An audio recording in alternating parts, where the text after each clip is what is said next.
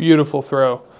Okay, so a user of mine suggested to do a painting with double doors. I think they're called French doors. I've learned a lot about doors in the last couple of days. Someone mentioned these are interior doors, not exterior. That makes sense why they're made of balsa wood, basically. If you have other ideas of what I should paint, let me know. I've definitely decided that when I buy my first house, which is hopefully soon, I'm going to paint the door. I don't know if I'll do it with the pendulum, but it's definitely going to get painted. I'm going to snap and do the time lapse, but it's going to be a sec. Here we go. That was a terrible snap.